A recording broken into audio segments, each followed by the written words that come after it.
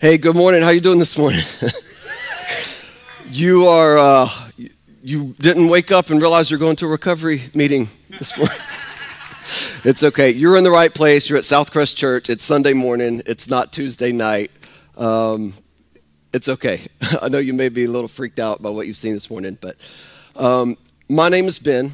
I'm a grateful believer in Jesus. I struggle with codependency and low self-worth. Hey, family.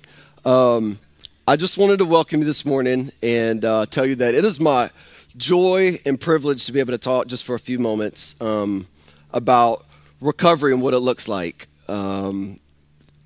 Recovery is something that is from the Bible. Jesus is the reason that we have recovery. It's not just something that happens on Tuesday night. It's actually part of the Christian walk. Everybody that is a Christian experiences some sort of recovery.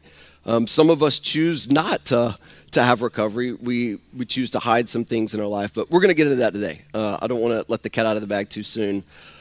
My goal today is to try to help you see that recovery is basically the joy recovery is basically the joy of recovering what was lost. And I think that Jesus knew that every single one of us would lose something. And so he taught in a parable in Luke chapter 15, which is where we're going to be today for just a few minutes. And so if you have your Bibles, you want to open up there, that would be cool. And let's just get to the text. I'll just go ahead and get there.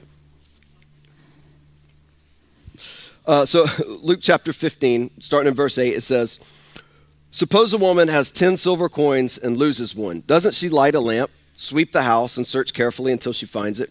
And when she finds it, she calls her friends and neighbors together and says, 'Rejoice with me, I found my lost coin.' In the same way, I tell you, there's rejoicing in the presence of the angels of God over one sinner who repents." Now, this is not a how-to guide on how to find lost money. Obviously, this is a story of joy of recovering what was lost. And in the presence, when Jesus said this parable, when he told this story, there were sinners, there were tax collectors, and there were Pharisees. So there were three different groups of people.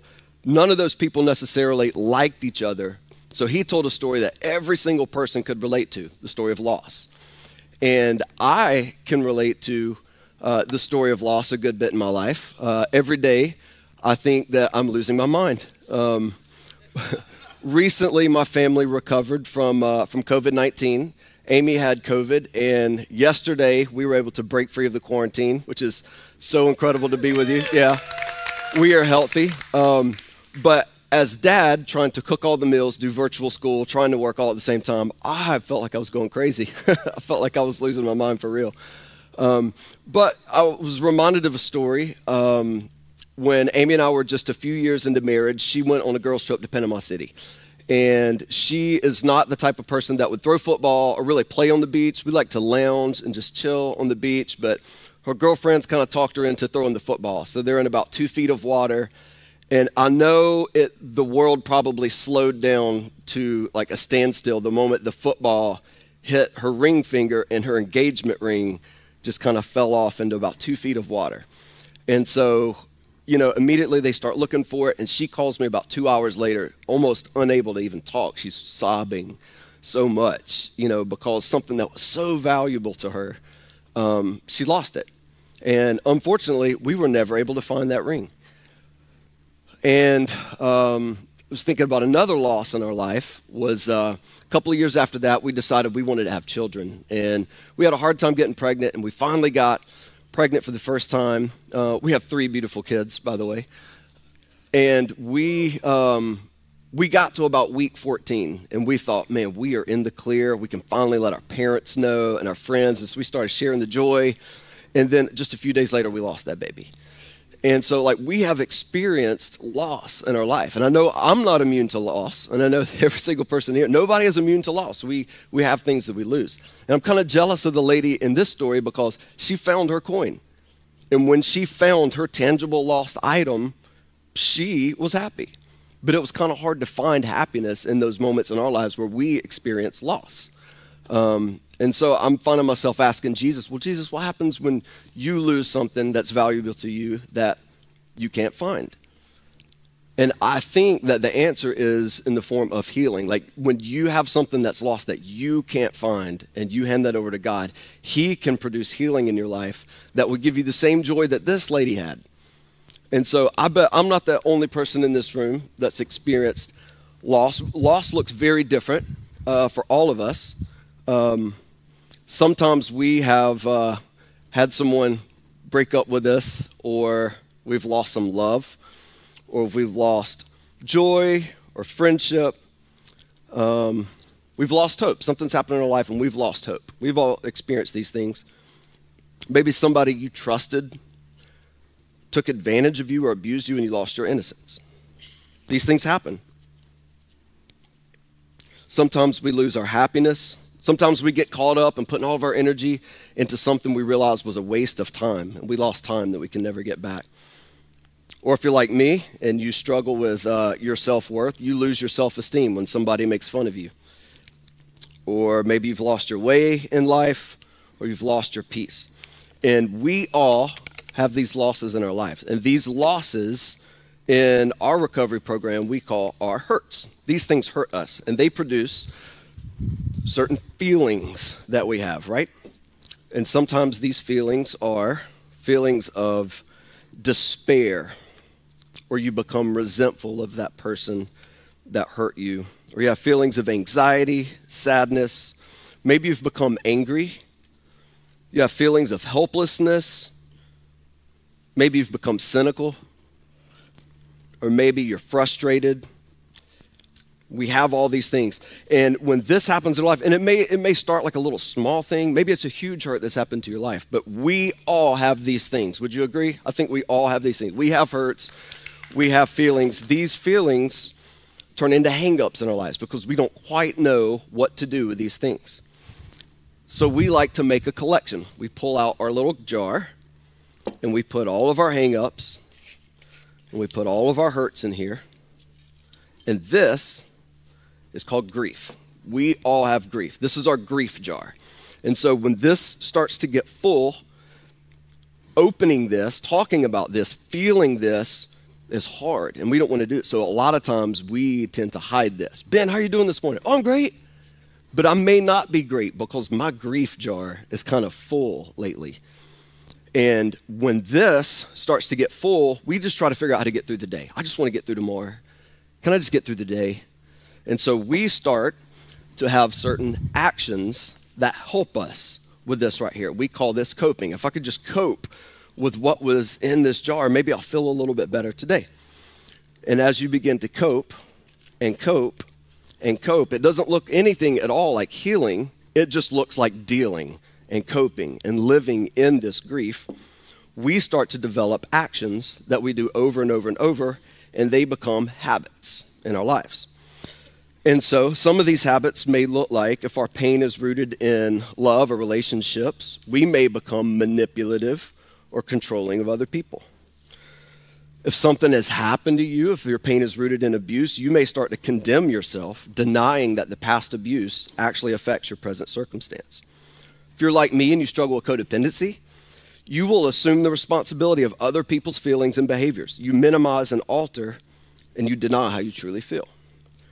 Maybe it starts to present itself in eating disorders where you have an unhealthy obsession with your body shape. You have compulsive eating, or you start purging food when you feel bad, or you turn to food to ease pain or comfort, or find comfort. Maybe you start to experience lots of anger and you act out in anger. And a lot of people think that when you struggle with anger, that you are a violent, lash out person, but that's simply not the case. Most people that struggle with anger keep it on the inside. It's like a cancer on the inside. You may find that you act kind to people, but you feel bitter and frustrated on the inside, and you shut down and withdraw from people who you're displeased with. Maybe you struggle with chemical addictions. You have the inability to deal with life on life's terms. It's just simply too hard, or you have little control over the amount that you consume. Maybe you struggle with sexual addictions, and you use sex as a way to escape, or you have inability to resist sex or sexual images. Or maybe it takes the place of gambling. The thing is that these are just coping mechanisms. These are things and actions we do that we're trying to solve this problem, but it never works. These simply become more hurts which turn into more hang-ups, which start to go back into our jar. And this is the cycle of insanity. This is crazy because we continue to do the same thing over and over and over, hoping that we could have a different result. This is one path that we often take. A lot of us take it, but there is a different way.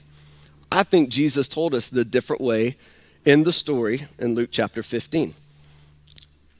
Basically, I want to pull that out one more time. Luke chapter 15.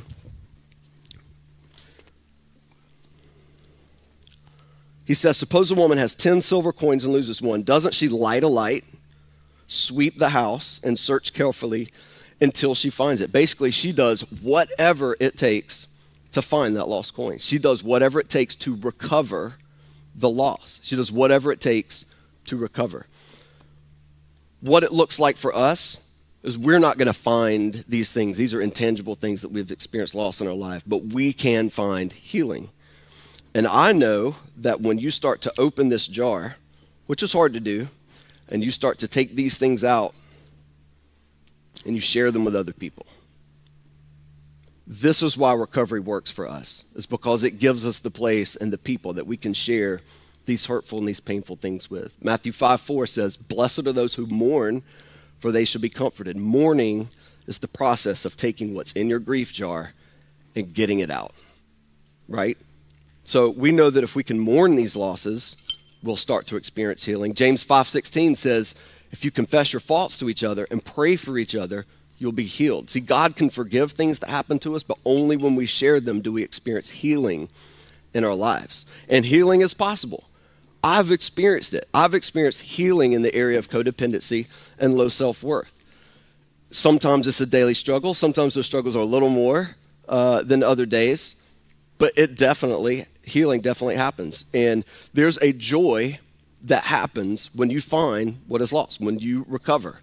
And so in a few minutes, we're going to get to hear 3 stories from people who have been working their recovery, and they're going to come up here and tell you a little about their joy and some of the things that's happened in their life since they started working in recovery. But I want to read the rest of the parable. It says, and when she finds it, she keeps it to herself. No, she doesn't do that. When she finds it, she calls her friends and her neighbors together and says, rejoice with me, I have found my lost coin. In the same way, I tell you, there's rejoicing in the presence of the angels of God over one sinner who repents. There's joy that happens when you get to tell your story. You ever eat at a restaurant and the food's so good? Like if you go to 714 and you get the pork belly tacos that will blow your mind, and then you text your best friend, oh my gosh, you got to eat these tacos. There was a certain amount of joy that you had while you're eating, but it wasn't complete. You got to tell somebody about it. So this morning, we get to experience some of the joy of recovery by hearing some stories. And so I want you to give us a warm welcome to our 3 brave friends who are going to come up here and share for a few minutes. Good morning, church family. I'm a grateful believer in Jesus Christ whose struggles are with self-worth, self-control over my food addiction, grief, but I have victory over denial. I'm Gina. Hey, Gina. I grew up in South Florida in a farming community and military community. I'm the baby of 6 children. Although my mom raised us in church, our family was dysfunctional from my first memory. My mom, a Christian, my dad, a non-believer alcoholic who lived in the bar, and my brothers who were on drugs, drinking at all ages, and getting brought home by the police. The good that I remember is Mom taking the boys to a recovery unit called The Seed. This is a place like a revival on steroids. I believe my oldest brother was saved during one of these gatherings.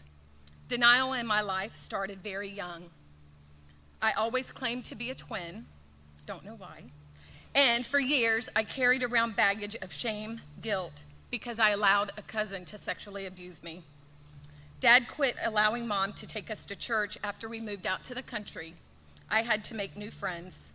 I became angry, always acting out, fighting with others, and turning only to friends through my whole entire high school. I'd do anything to be with my friends instead of being at home. It was in 1990 when I met what I thought was the love of my life. Shortly after we met, he joined the Marine Corps, and we were married in '91 and had 2 children. I always felt there was infidelity going on, but could never prove it. And when I confronted him, he always made me feel like I was the one with the insecurities. I would do anything to keep him focused on our marriage. And in 2004, when I gave my life into the hands of Christ, that my security started to lift off. See, for years, I allowed myself to believe the lies I would tell me. Lies that I was no good, I was unworthy of love and respect, because I didn't respect myself and couldn't see the good that God created. I denied myself the freedom to live the life God had planned for me. Once I allowed Christ to begin to work in me, I began to walk different, talk different, and even look different. I prayed for God to change both of us and strengthen our marriage and family. Even though I gave my life over to Christ, my marriage was not promised. 6 years later, a divorce was filed, and I found myself lifted of a world of stress that I had been carrying around while I was trying to be somebody that I really wasn't. I wanted happiness, and I found that in my salvation and my relationship with the Lord. Through my years of denial, I allowed myself to go through a 20-year marriage, denying myself happiness. I denied myself freedom from hurt, pain, and self-worth. But most importantly, I denied that I needed Christ to help carry me through my hurts, habits, and hang-ups that I had developed over the years. I was in denial of the family sexual abuse and denial that I deserved the many blessings that God had for me. I thought I could just try harder, act better, look better, be a better woman, wife, mom, friend, coworker, then everything would be just different. Crazy as it seems, I wasn't lacking in any of those areas. I was pushing myself to be the best that I could be, going above and beyond all I could do, and I still felt that I wasn't good enough. On May 25th, 2017, the Lord led me into a relationship back with a friend I had hurt 7 years prior. That morning, I was journaling, and the Lord prompted me to reach out to my friend and apologize for the way that I had ended a relationship. I was working Principle 6, evaluate all my friendships, offer forgiveness to those who have hurt me, and make amends for the harm I've caused others when possible, except when to do so would harm them or others. I obeyed the Lord's command. After I apologized to him in 2017, we began dating. After I apologized, you see, God led him to a place called Celebrate Recovery. That began the molding ground for him, for the man that I was praying for. So in 2018, when Southcrest decided to launch CR, my husband and I signed up to serve. I didn't have any addictions, but as required, I took my first step study to serve others. What I experienced was God showing up in ways, showing me where I needed him the most and others. So by working my inventory, God showed up and showed off, guiding me as I assessed my life as he allowed me to live, the life of denial. Hebrews 12:1, let us run the race with perseverance, the race that's marked out for us. On Sunday evenings, I am now a co-leader of a step study. If there's anyone here this morning struggling with denial, you're not alone. I took up my cross, carried it step by step by working through a step study.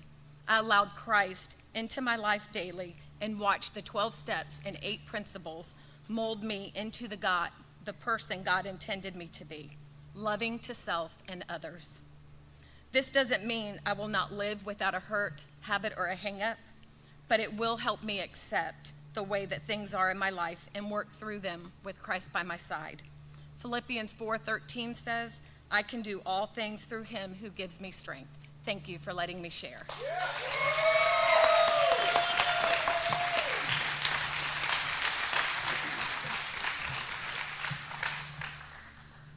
Hey guys. Good morning. My name is Matt Key. Most of you guys probably know who I am or have seen me around, but very few of you probably know my life story because I've spent my life, covering up and hiding the painful details of my life, which started with a lifelong battle with food and weight control issues, which led to low self-worth, low self-esteem, and that contributed to a 27-year unhealthy relationship with alcohol. And this is my story. Amen. For most of my life, my self-worth and confidence were determined by the number on a scale. Most times the number told me that I was not good enough. I joke and tell people that I've been on a diet my whole life, but it's not actually a joke at all. Growing up, I was reluctant to put myself in situations that would draw attention to me. I was very hesitant to play sports, but I was very good at most sports and very good at baseball. At age 13, the stress of being good enough became overwhelming, and I quit. Where most people saw a tremendous athlete, I saw a chubby little redheaded freckle-faced boy with a funny voice. I knew Jesus at an early age, but I guess I really only knew him on the surface. Otherwise, I would have known what my real identity was in him. My relationship with Jesus would come much later in life, but that's when I would need him the most. In my teen years, I found myself at 220 pounds, again, the number on the scale, and telling myself that enough was enough, and then embarking on a starvation diet with relentless exercise to find myself at a sickly 135 pounds with anorexic and bulimic tendencies. And then one day I found the miracle cure. I never knew that confidence and courage could be found in 12-ounce cans and bottles. It was instant confidence, and I found something that I was really good at, and practice made perfect. I practiced it a lot. Drinking became not only my self-prescribed medication, but also my identity, and I embraced that identity for most of my adult life. For 27 years, destructive behaviors were normal. Legal issues, marriage issues, and a strained relationship with my kids. It all changed in April 2019 after a day of heavy drinking and trying to lie myself out of trouble with my wife again. But she was not having it anymore. She was done and was prepared to take the kids and leave. I've had many rock bottoms, but this time I chose to quit digging.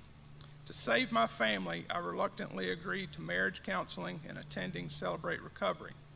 After a few weeks of CR and a few sessions of counseling, something seemed different this time around. I was really loving the man, the husband, and the father that I was becoming. For the first time, I could see my life without alcohol, and it was okay. My marriage started to heal, and the trust was beginning to be rebuilt, and my children saw joy and happiness return to their daddy. On my hands and knees, I told Jesus, if I'm going to do this, I'm going to do it right, and ask him back into my heart and to reveal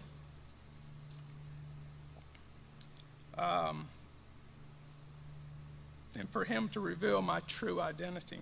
Ephesians 2:10 says, we are God's masterpiece. He revealed to me that I had it wrong all those years. I would like to tell you that we lived happily ever after, but there were few setbacks that would wreck my progress, our progress. Each setback was more difficult than the last, but God was teaching me a valuable lesson each time to rely on him. I believe the relapses were necessary for God to get me to where I am today.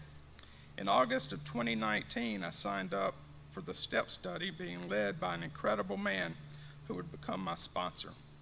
The STEP study allowed me to dig deep inside my soul to gain the understanding as to why I was so jacked up. What a wonderful and scary way to get to know the stranger within me and start healing the wounds that were festering my whole life. Step one was the game changer. As I got out of my denial and I finally admitted I was powerless over my addiction and my compulsive behaviors, and my life was unmanageable. I understand what Paul was going through in Romans 7:18 when he said, "For I know nothing good lives in me, that is, in my sinful nature. For I have the desire to do what is good, but I cannot carry it out." Only God was able to do for me in a relatively short period of time what I was not able to do for myself for 27 years. 2 Corinthians 5:17 says, "If anyone is in Christ, they are a new creation. The old life is gone, and a new life has begun." He loved me as much then as he does now, but he loved me too much to let me stay there. And no, I'm not the man that I want to be, but I'm no longer that man that I used to be. I no longer live my life in despair with anxiety, guilt, shame, remorse, and regret. Today I live my life with confidence, joy, excitement, and adventure. I hope the peace and the freedom that I enjoy today is encouragement to all of you. I tell my story in hopes that someone may be encouraged to change their story, that a marriage can begin healing or a broken relationship restored. The peace and the freedom that I've been able to enjoy is not only possible, it's available. And we have a tremendous resource that meets every Tuesday right here at Southcrest called Celebrate Recovery. Change is hard, but it is so worth it. And if you think you have an area in your life, a hurt, a hang-up, or a habit that needs healing, come see us on Tuesday. It would be an honor to love on you and encourage you. This is my story, and it's been an honor to share it with you. Thank you for letting me share.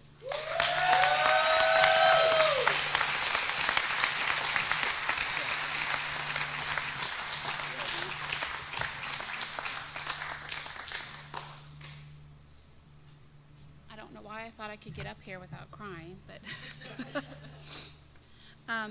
hi, I'm a grateful believer in Jesus Christ, and God is healing me from codependency, anxiety, depression, and trust issues. My name is Rebecca. Hey, Rebecca. Hi, guys.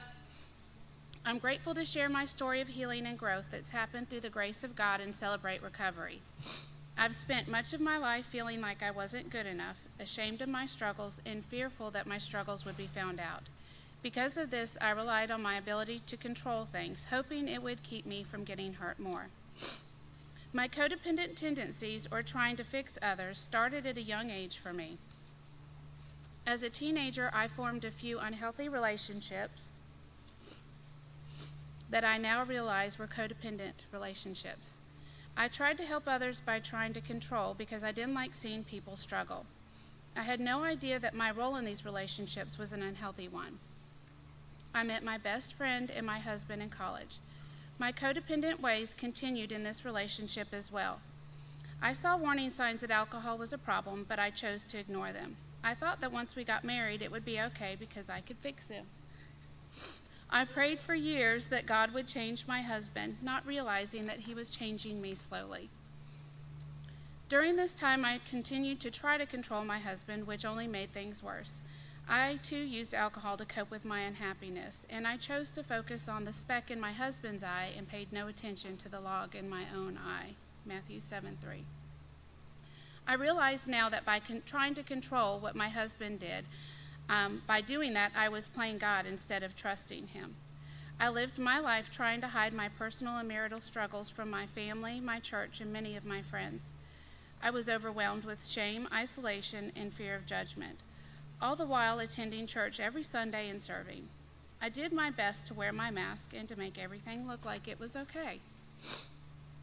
2 years ago, my marriage and home life had finally hit rock bottom. I couldn't continue to hide how bad things had gotten. As a last resort, I began to attend Celebrate Recovery for a second time. I had attended Celebrate Recovery before, but thought that I could handle things on my own. I was wrong. Trying to do things my way instead of God's way only resulted in hurt and disappointment. I was burdened with worry and guilt. I was completely broken and on the verge of leaving my marriage. My healing began when I worked the steps in my step study. It was such a relief to give up my need for control when I worked step 2. I came to believe a power greater than myself could restore me to sanity. Philippians 2:13 says, For it is God who works in you to will and to act in order to fulfill his good purpose. A huge burden was lifted from me when I accepted the fact that trusting God in His plan for my life was so much better than doing it my way. During this time, God made me realize that I had to focus on doing my part to be obedient to Him instead of blaming all my problems on my husband. Then I started, when I shared my deepest hurts at Celebrate Recovery, they lost their control over me. This brought unexplainable healing and freedom. Therefore, confess your sins to one another and pray for one another that you may be healed. James 5:16. I wish I could say that my life was perfect after first stepping into CR, but that isn't really how life works. My CR family was always there for me as I worked through my hurts, hang-ups, and habits. They listened without judgment, and they supported me. Things were getting much better in my marriage, and in my relationship with God, I felt peace and joy. Then the pandemic hit. The isolation and fear were crippling. My anxiety and stress led to depression. I prayed for God to take this from me, but that wasn't His plan. God carried me through this time, and He used it to help me realize once again how much I really needed Him. 2 Corinthians 12:9 says, "My grace is sufficient for you, for my power is made perfect in weakness." I felt that God had a plan and would use my struggles for His glory if I let Him. I wondered if God allowed this to happen so that I could bring encouragement or comfort to someone else struggling with anxiety and depression. The thought of this made me uncomfortable, and it still does. But I know that I am not growing when I am in a place of comfort. During this struggle, God also brought healing in my marriage. He allowed my husband to be strong for me during this time. This helped rebuild my trust and brought us closer. 1 Peter 1:6-7 says, "Be glad about this, even though it may now be necessary for you to be sad for a while because of the many kinds of trials you suffer. Their purpose is to prove that your faith is genuine. Even gold which can be destroyed is tested by fire, and so your faith, which is much more precious than gold, must also be tested so that it may endure." God continues to reveal areas in my life that need to be refined, and I'm grateful for that. God has given me so much through my recovery over the last 2 years. I'm learning to be patient and trust God's timing. He has given me unexplainable peace when I need it the most.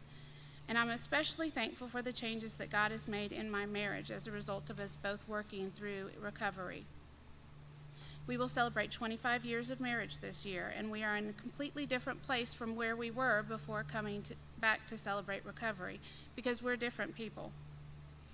I want you to know that whatever your struggle is, you are not alone. God will provide healing if you let Him. The first step is to take off your mask of denial or shame and experience the freedom that comes with giving your struggle to God. He wants to carry your burdens, but you have to give them to Him. Working the biblical steps and celebrate recovery isn't easy, but it is so worth it. I pray that my story brings comfort and hope to someone here today. If you're ready to give your hurts to God and experience the healing that can come with it, join us on a Tuesday night at Celebrate Recovery. Thank you for letting me share.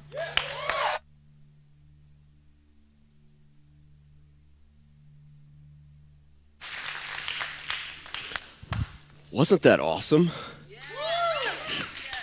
So I just want to ask you, what's in your grief jar? And what do you need to deal with? Because we all have some. We all have this jar in our lives. See, we get so wrapped up in trying to change these, thinking that that's the answer. But these started right back here, and it's in this jar. So anyway, I want to invite you to come to Celebrate Recovery on Tuesday night. It is completely confidential and anonymous. We never share who comes to Celebrate Recovery. You say, Ben, who's there Tuesday night? I can't tell you. A bunch of awesome people.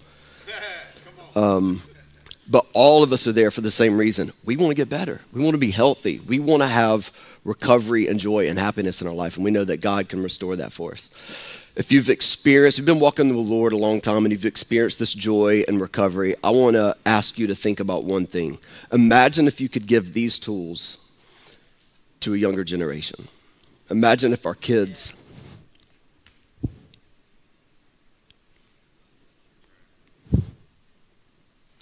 Sorry. I didn't think I was going to cry. I always cry. As soon as I had kids, it's like the water faucets got turned on and everything just makes me cry now. But a lot of these hurts that happen are like, that happen when we're young, you know. We have what's called pre-covery. It's Celebration Place. It's the landing. It's for elementary and all the way through high school. and we're looking for 6 couples.